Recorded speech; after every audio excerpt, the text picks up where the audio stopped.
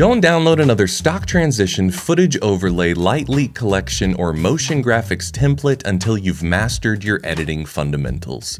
I've been a pro editor for over 20 years, and today I'd like to invite you into my edit suite so I can share exactly what those fundamentals are, as well as a unique exercise that will help you practice them. I completed the exercise myself, and I will share the results at the end of the video. Imagine you're a pro basketball player and it's your first day of practice. Do you think the coach says, hey everybody line up, we're gonna practice our 360 dunks? No. He's probably gonna say line up and everybody's gonna shoot 100 free throws, 100 mid-range jumpers, and 100 corner threes. Dunks look great in the game, but you win or lose based on how well you execute your fundamentals.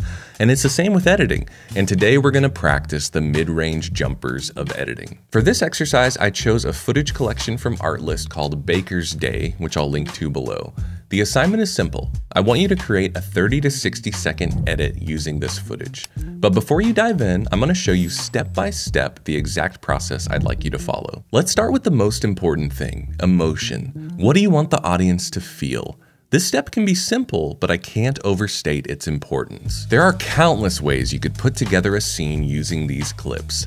That's why you need a North Star, so you can edit with intent. When you share your work with someone, the last thing you want to hear them say is, I'm not sure what you were going for here. And that happens all too often. So decide how you want the audience to feel, and then make all of your other editing decisions to support that. What's the next step? Story. Look through all the clips and decide what story you want to tell.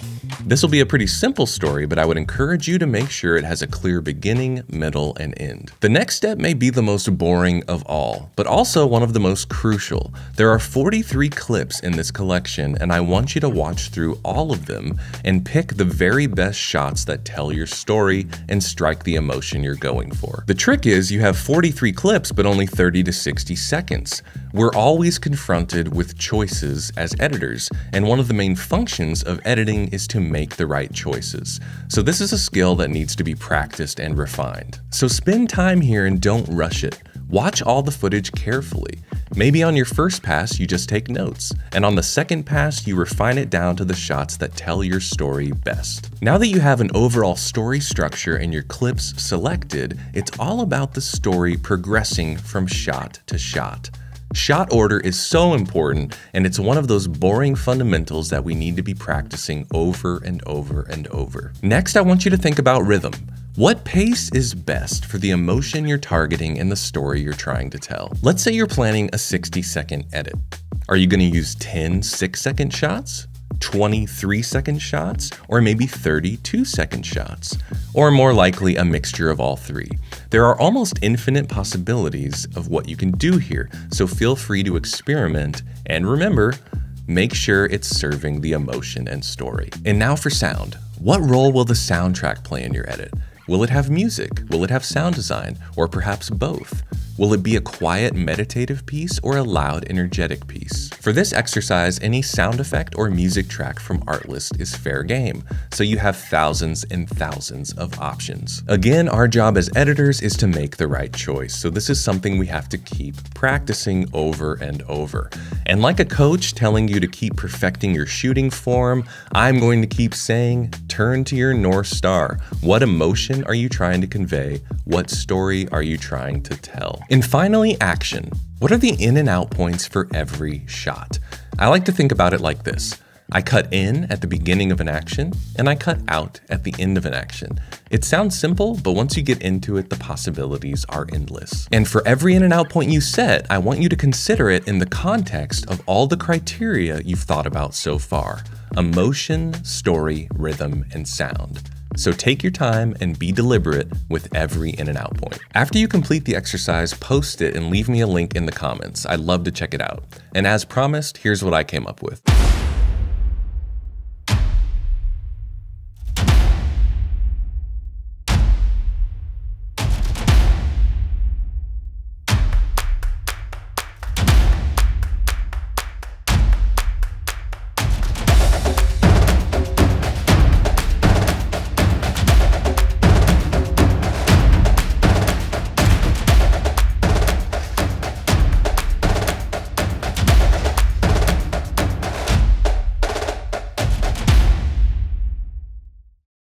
And now for a bit of context. The emotion I was targeting was impressed.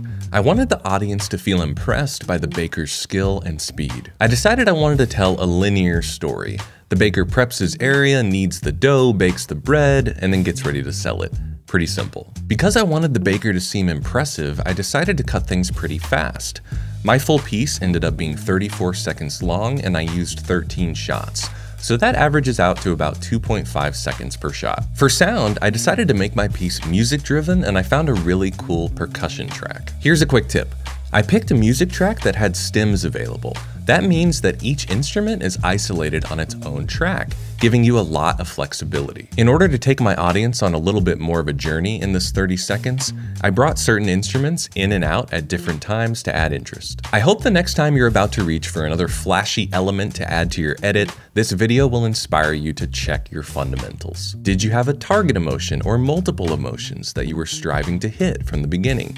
Did you have a story in mind? Did you take your time watching all the footage? Did you pick the very best clips? Were you deliberate about shot order? Did the rhythm add to the emotion and the story? Did you take your time selecting the best music and sound effects for your soundtrack? And were you deliberate with all of your in and out points? Are these as fun as 360 dunks? No, but these are the things that will take your edits to the next level over the long term. If you got value out of this video, please subscribe, and you might want to check out my free editing guide, which you can download at the link in the description. If you enjoyed this editing exercise, you should definitely watch this video next. Happy editing.